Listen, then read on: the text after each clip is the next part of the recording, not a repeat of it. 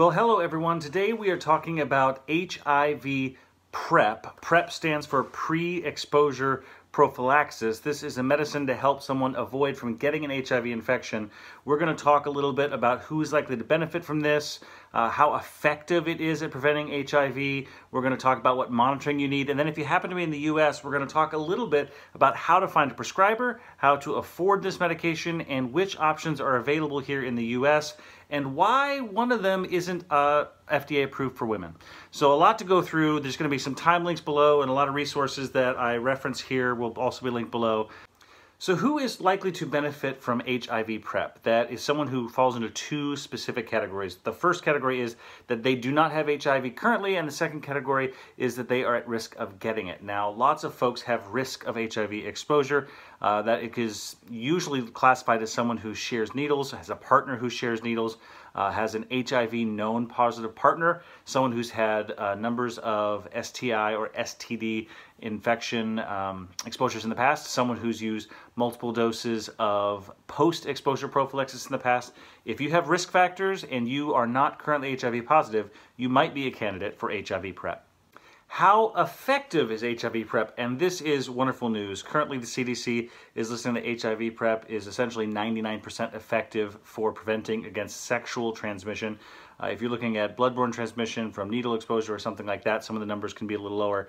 But it's very, very effective at reducing the actual odds of an HIV infection from an exposure. There's an important notice thing here. There are things that HIV PrEP does not do. It does not prevent pregnancy. It does not prevent other STIs and STDs, so sexually transmitted infections and diseases.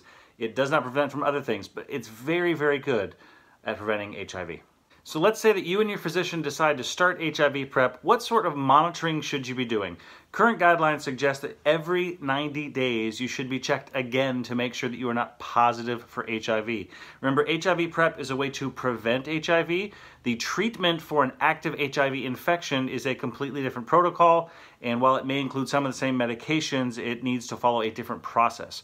So you'll need to get checked for HIV every 90 days. You'll also want to be checking your kidney function because these medicines are complicated, and if you start losing kidney function, they can become issues, so you need to get that dealt with.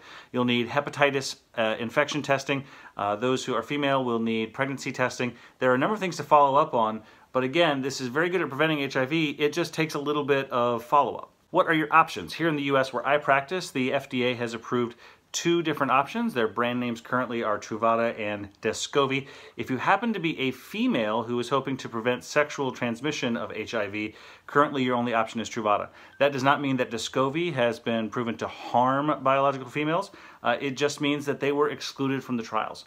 The United States has a complicated trial process. There are a number of ethical arguments about particularly pregnant females often being excluded from trials, but for whatever reason, they were excluded from this one. Hopefully we can get them included in more in the future and we can get more options available for everyone. But currently, Truvada and Descovy, if you happen to be a female seeking to prevent sexual transmission, your option would be Truvada.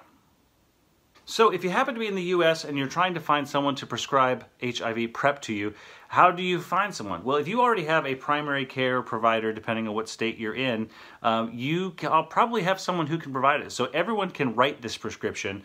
Some people don't necessarily think that they have the monitoring setup allowed, so they don't really do it because they don't think it's appropriate for them.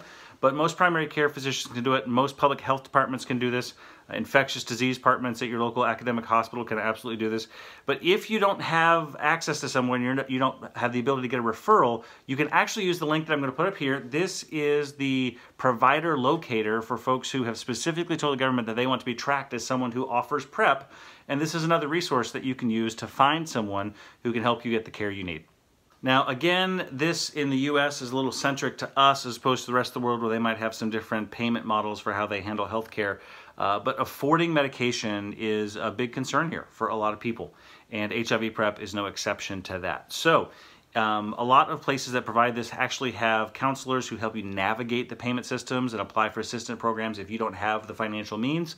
But if you don't have that, the CDC has a basic chart of some ways that you can kind of start down the pathway if you don't have a medical person to help you walk through that.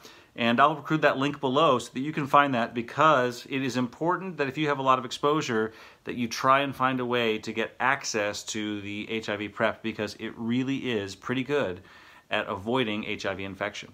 So we just went through a lot of information there about HIV PrEP. If you have any questions, please post them below.